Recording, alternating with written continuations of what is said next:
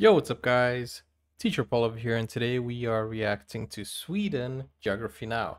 So this is part 2. If you haven't seen part 1, you can click on the card, go ahead and watch that. So part 2, we were just going to talk about... Another interesting thing about Sweden is its wildlife. And with that, here's Gary Harlow to explain. wildlife. That's what we were going to talk about. Wildlife. If you guys are new to the channel, don't forget to like and subscribe. And yeah, let's learn about Sweden. Let's go. Guess who's back? As a Nordic country, Sweden is obviously a place full of cold climate animals. In fact, they have the third highest number of their national animal, the moose, or the Eurasian elk, after Russia and Canada. There's so many moose that they actually have to hunt around 100,000 every year to maintain population control. Killing your national animal because there's too many? Go Sweden! There are 30 national parks and nature prediction zones, the most famous being in the North Lapland areas where reindeer, muskox, grey owls and brown bears can be spotted roaming freely. Fun fact, reindeer have climate-adapted feet in the summer. Their spongy foot pads are more exposed, which help with traction. But in winter, the pads shrink and the hoof is exposed, which helps cut into the ice when moving. Finally, Sweden is one of the few places in the world with a real taxidermized whale. The mouth used to be open for visitors to walk into, but it was closed off to the public because a couple was caught having sex in it. Speaking of making babies, I made one myself. Here's a photo of my daughter. She's beautiful. Thank you, Gary. Yeah, I remember the first meal I had in Sweden was reindeer meatballs. You guys love your reindeer. What's your favorite dishes in Sweden? It probably is reindeer meatballs. Yeah. I would say salmon. Grilled in the summer, oven baked in the winter. Oh yeah, and you guys know fika, right? Yeah, fika. It's funny because coffee was actually banned from Sweden like 5 times in the 1700s, but that's another story. To explain a little bit more about fika and the food, here's Johan and Rikard. All right, guys, well, this is fika, and to explain, here is Johan. So in Sweden, fika is a huge tradition. Is that like afternoon tea? It's a part of a workday break where you kind of like gather, you sit down, and you have I love coffee. the dog. Historically, it's been that 7 types of cookies minimum, plus cinnamon rolls and cardamom rolls, and then pastries such as princess cakes and other things. This reminds me of the afternoon tea here in London. They have something very similar. Every day, but not necessarily this many sorts. I wanted to give you a cross section of what it could be. So, and then the most famous on the bottom would be the princess cake. So if I'm gonna try some, I have to have some marzipan. So many layers. No. Wow. Hello there, my name is Rick and I'm here to talk about some of the foods. We have kroppkakor or palt, depending on if you are from the north or the south. Sill, or as you will call it, herring. We have reindeer, pea soup, cauliflower soup, surströmming or sour herring, but eat at your own risk. All of these foods can be eaten at the traditional smörgåsbord or smörgåsbord, basically a Swedish buffet. We also have Kalles or Charles caviar. It's a Swedish style of smoked cod roe, not that super expensive. And of course we have knäckebröd! And the traditional national dish of Sweden, Swedish tacos. Over to some drinks from Sweden. We have akvavit or flavored caraway liquor, julmust on Christmas, and påskmust on Easter. Glögg, we have glögg. And of course my personal favorite, punch. It's made by the mixing of spirits like arak, brandy or rum with arak tea with some sugar and water. Very sweet, very strong and very nice. Thank you, Johan and Rikard. Oh yeah, you guys also have something about like the alcohol in Sweden. Can you guys explain what is that?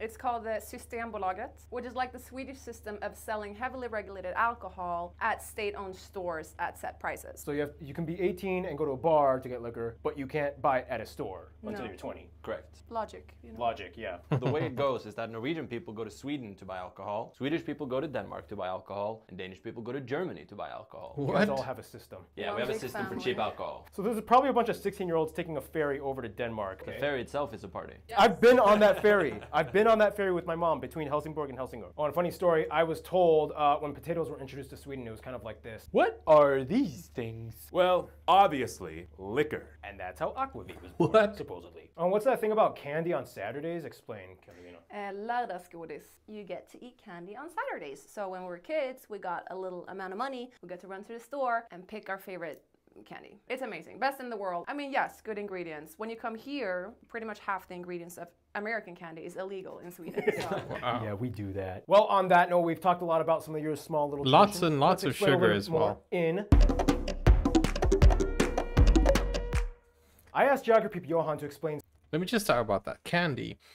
I like candy that is not too sweet. I don't know why. I like sour candy as well. And it's funny because in the west side of the world, candy, drinks, and soft drinks, they're all full of sugar. And here in the UK, there is a strong sugar control, let's say. They tax, there's a sugar tax, and I find that really, really nice because it helps people, stay healthy. But, it is what it is. The USA is so, I don't know, liberal with these things. Swedish people and what they're like, and he described it something like this. A Swedish person is pretty reserved. They will definitely help you, but probably won't take the immediate initiative to help you. The way I see it, it's kind of like, oh no, I hope I don't fall. Oh, I'm falling. Oh, and I dropped my wallet. And I got the results of the test back. I definitely have breast cancer. Can you help me? Or... Oh, I'm sorry. Was I supposed to help you? Yeah. Oh my God. Yeah. Here's... Also, what are some other kind of taboos in Swedish culture? What do you think? I guess when you get on the bus, if there is another available seat and you go sit next to someone, don't do that. Just don't. And don't have too much eye contact in general. Preferably none. Explain what is lagom and jantelo. It's a law that basically tells you that don't think you're better than anyone. It's like, don't tell people that you got good grades. Just get them and move on. But still, kind of let them see it on you. Yeah, it's definitely based on status. Lagom is this word that does not exist in English. Is it a real law, though? Not too much, or an not unwritten too little, law? just the perfect amount. I would say that a Swedish person is generally intelligent. Is that full of myself saying that? Nah, it's just a result of our educational system. That's right. But part of your culture, jantelo, you're not allowed to do that, right? Well, we're not allowed to brag. No, but now we're in America, so... Well, that was a discussion. That's the thing. We talked about this in another video, and it's not that it's a law, or it's not that you're not allowed to. It's just an unwritten rule, I don't know, but you guys can tell me. Case, let's break down the population of Sweden. Sweden has a population of about 10.25 million and has one of the oldest populations in the world at about 41 years of age on average. About 75% of the country claims to be ethnically Swedish, and this is where things get a little complicated. For the remaining 25%, the Swedish government doesn't have any official statistical data on foreign background, but what we do know is that of these people, about 2 million of them were born abroad, and about 600,000 were born in Sweden as second generation with foreign parents. We also know that as of 2020, due to the refugee crisis, the largest immigrant communities had origins mostly from Syria and Iraq, which surpassed Finland and Poland in the 21st century for the largest foreign-born communities. Yeah, we'll talk about the refugee thing later, but in the meantime... Sweden uses the Swedish krona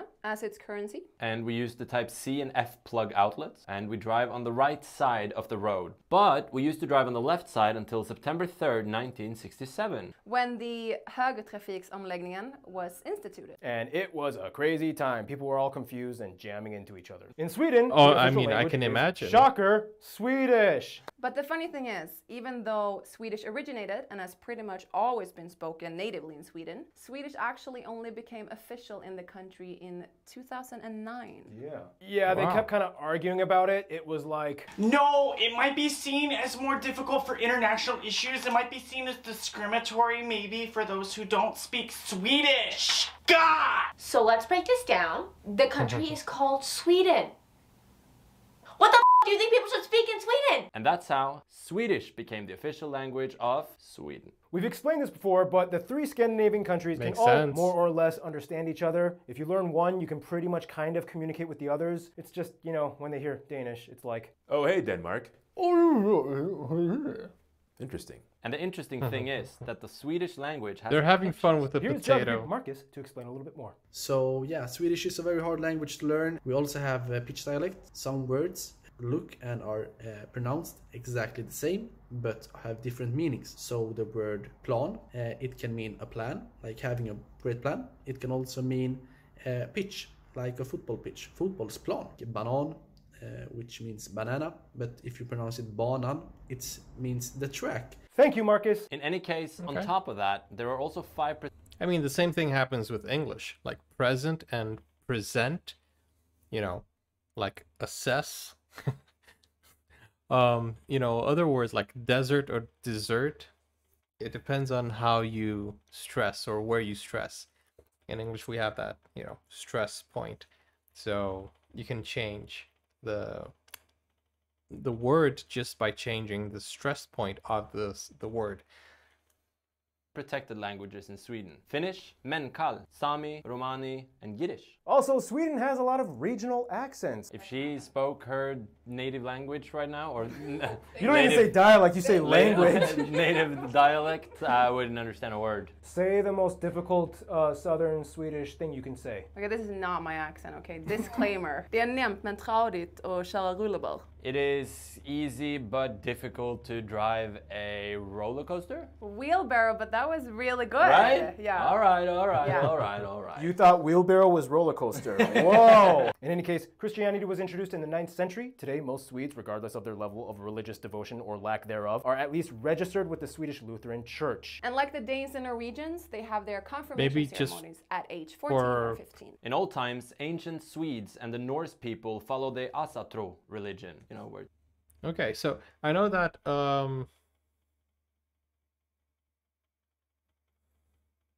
I think the Catholic Church registers people, and that is very useful because if you want to find your ancestors, you can just go there and look at the registers.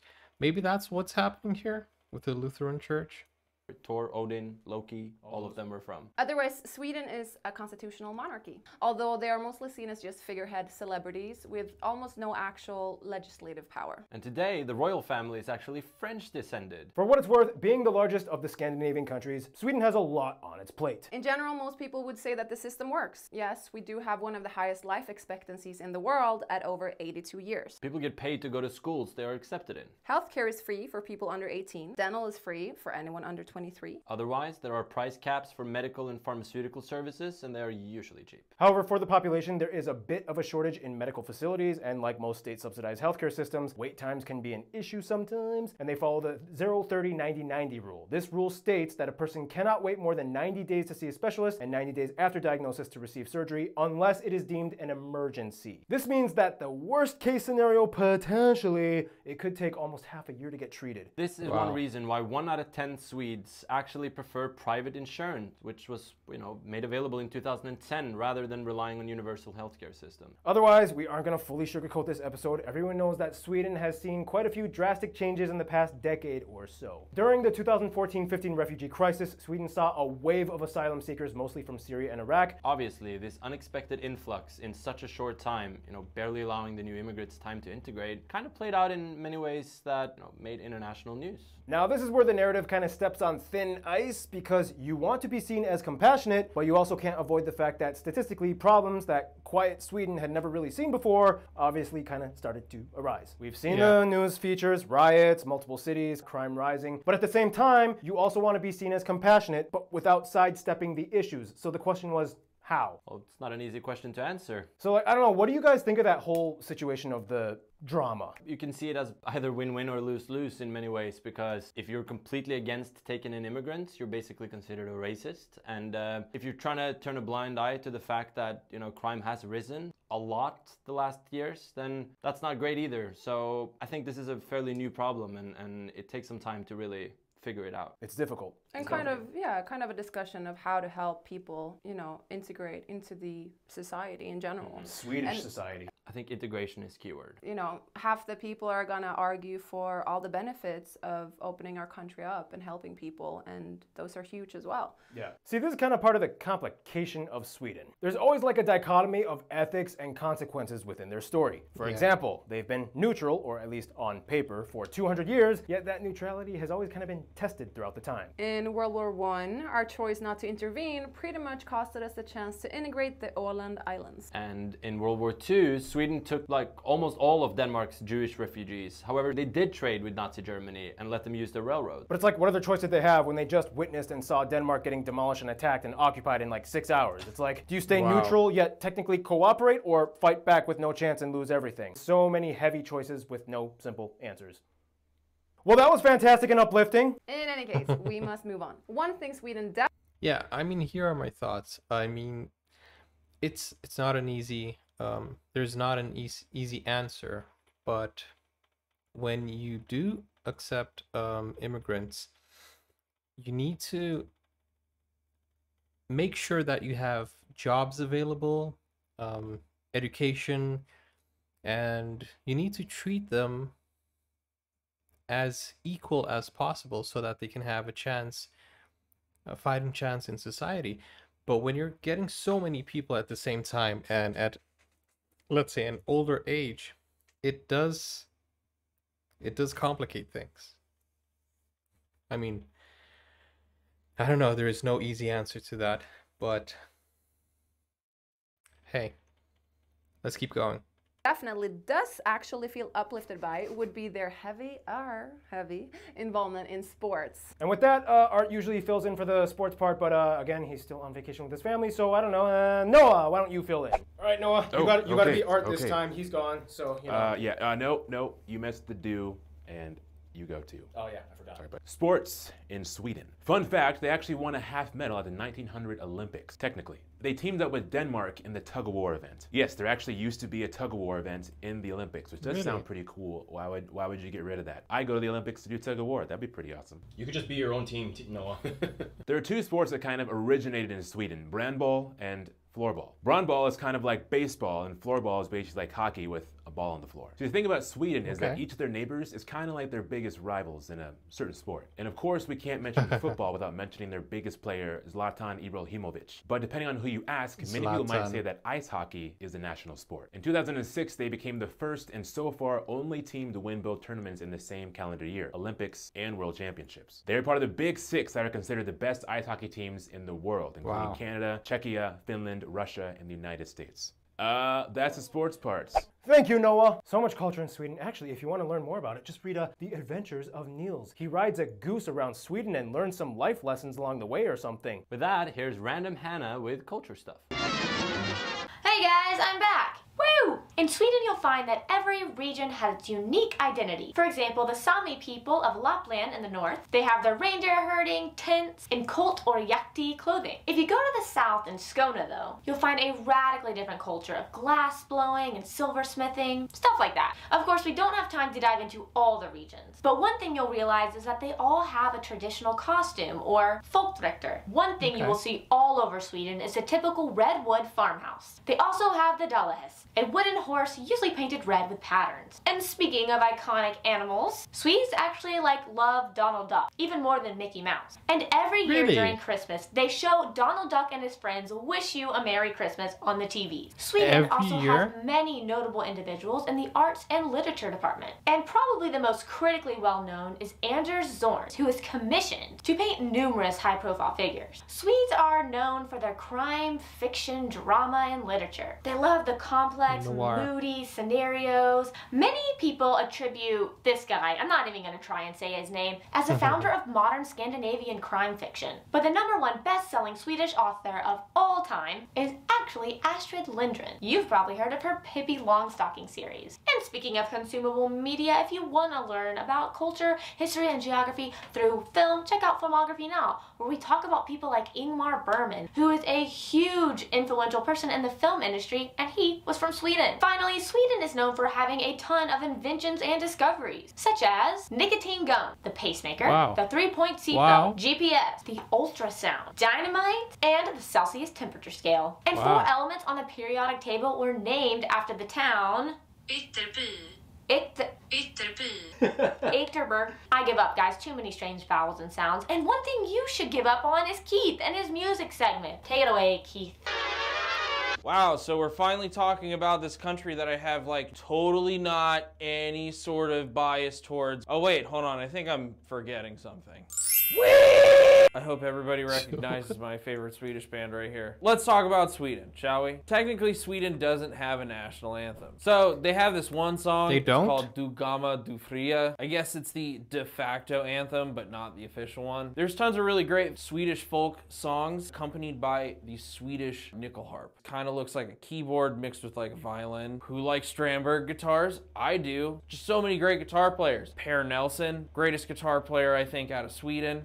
There's also Yngwie Malmsteen, Ola Öglund, Michael Ackerfeldt. I don't understand why Scandinavia has produced some of the world's greatest guitar players. Anyways, Sweden has also a very pop-centric side. Who doesn't know ABBA? I Want to Be a Dancing Queen. ABBA won in 1974 for the Eurovision contest. Also, now ABBA's actually going to be making a new album after 40 years. I reacted to it. Nothing. Since then, Sweden has been kind of the pioneers of like electro pop and dance music. More well-known artists might be like Avicii, the Carnigans, Swedish House Mafia, Roxette. Funny thing is a lot of American pop songs were written by Swedes. Max Martin has hundreds of songs. Before I go, some of the bands that I really do enjoy are Opeth, Meshuggah, I've mentioned this before. I watched a documentary which talked about Max Martin, and he did a very good thing for the USA and the world. Salvation, Sabaton, there's Beardfish. I wish I could name them all. Anyways, you guys have a great one. Love y'all. Thank you, Keith. Any music suggestions for Swedish music? Robin. She's a great musician. Benjamin Robin, I've heard her. Killing it. Well, speaking of which, Carolina is a musician and an artist, and you can follow her Spotify at this link right here. No. Well, I will promote it. I will promote your Spotify. Don't be all logum or yantalo and whatever that is on me. You got to promote yourself. This is America. So far released 3 Swedish songs, 1 English one. You want to promote anything? You have a website? Anything? No. You were in a Norwegian movie and it got an Emmy Award. Yes. Yeah. Yay. Yeah, your music has touched the world in so many ways. And another way Sweden has made its name across the world is by interacting with it. So let's move on to the friend zone. Okay.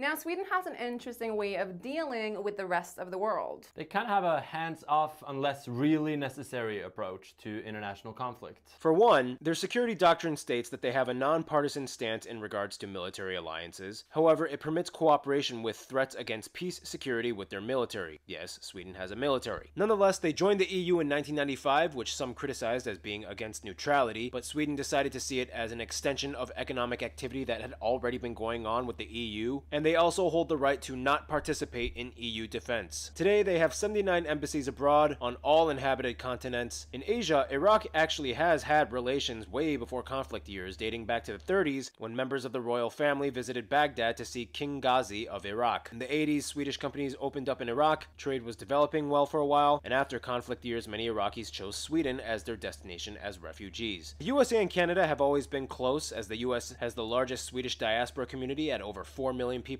most heavily concentrated in Minnesota. Canada having just about 500,000 with a huge community in Manitoba. Between 1820 to 1930, about 1.3 million Swedes immigrated to the Americas, which was at that time about 1/3 of the entire country. And today, these nations not only had a close historical bond, but in almost every diplomatic measure aside from military conflict, they've cooperated. Bringing it closer to home, Sweden is actually one of the top donors of Moldova in regards to aid and development. They set a strategy of cooperation in 2007, which gives 11 million euros dedicated to good governance, economy, and rural development. Now we go even closer to the inner circle, the Nordics. Every single one of these 5 nations and their territories has an opinion about Sweden, and the gossip is heavy. Finland is, of course, really close, as for about 600 years they were actually a part of Sweden. And today, Finns are one of the largest non-Swedish communities with a protected language in pockets throughout the country. For Iceland, it's like, we're cool with them, nothing against them. They talk like our ancient Norse ancestors, but otherwise, they're totally our distant cousins. Then we get to the last two, Denmark and Norway. Now here's the thing, each one kind of has a small historical gripe with Sweden. Denmark, as you know, has had more wars with Sweden than any 2 nations on Earth, constantly fighting over influence for Northern Europe. Wow. Norway was kind of pissed that Sweden's neutrality prevented them from intervening in war times when they thought the Swedish were like really close and Norway was even part of Sweden. This was especially evident in World War II. It was like the moment of tension. Nonetheless, at the end of the day, you cannot separate the Scandinavian trio. They just get each other too well. They share too much, they have the same general Scandinavian minds, they have that Viking blood, they are truly people of the North. After the insults have been hurled, they will probably say, okay, yeah, we love each other. Denmark and Sweden, though, will probably first hug Norway before hugging each other, but otherwise, yeah, inseparable trio. Alright, and in conclusion, you are the Swedes. I'm gonna step out, hold the flag in the background while you speak freely from the heart. I want to say in conclusion, Sweden is a beautiful country with beautiful nature, beautiful architecture, if we haven't mentioned that just yet. Yeah, and like we mentioned, if you meet a Swedish person, he or she might be a little I'm not sure about you, but lead on with a smile and some love, and you'll get the exact same back, I promise you. I like that. That was good. Alright, well, thank you guys so much for being in this episode. Thank you. And stay tuned. Switzerland is coming up next. Switzerland is next. Oh, that was a nice episode. Guys, I hope you enjoyed Sweden's episode. We have done so many Swedish videos here and we learned a lot about Sweden. Now I need to go visit and, make some videos about Sweden. Would you guys like to watch my reaction to Switzerland? If you would, let me know in the comments down below. This video was a bit long. We did it in 2 parts, so you can check out part 1 as well. If you haven't yet, technically you had to watch part 1 and then part 2. But basically, it's a very... I thought this episode had a lot of more people. And I think throughout the years, geography now has become a little bit more professional in every single aspect. As you can see, they have different people, a lot of involvement with the community, and yeah, it's a really nice little program. If you guys want to go ahead and subscribe to their YouTube channel, the link is in the description to the original video as always. And yeah, subscribe to my channel as well. Don't forget to like and subscribe. I said subscribe 3 times, didn't I? And let me know in the comments what you want me to react to next. I'll see you. Take care now. Bye-bye. Wrong button. Sorry.